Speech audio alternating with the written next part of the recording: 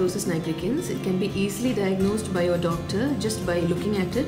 But for those of you who don't know what it is, it appears as dark, thick patches of skin, especially around skin folds like say the necklines, your armpits, groins, the back of fingers, or the upper surface or the back of toes. And it can even sometimes occur over the face and involve the oral cavity also. As you all know, the food that we take has a lot of carbohydrates, and this carbohydrates is converted to glucose in the body, and insulin, which is produced by the body, enables the body cells to take up this glucose for energy.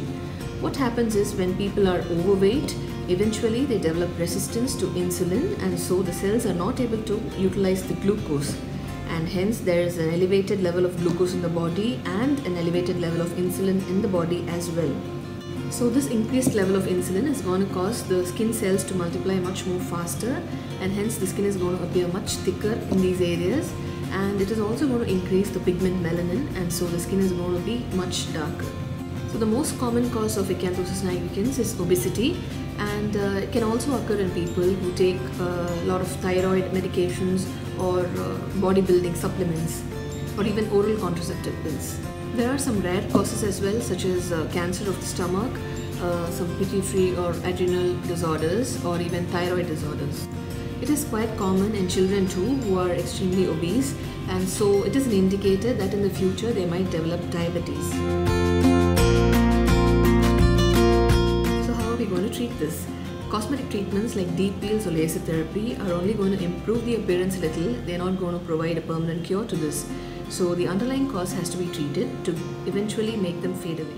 So if obese individuals lose a lot of weight and maintain proper diet and exercise, these patches are going to eventually fade away. And in case these patches are due to some underlying cause like thyroid disorder or pituitary adrenal disorders, you have to visit your physician or dermatologist, get proper blood tests done, and then get treated accordingly.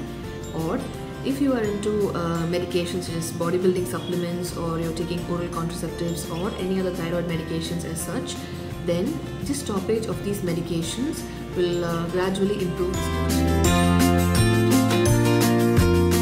It is important not to scrub or rub these areas too much, because excessive friction will cause thickening and darkening of skin.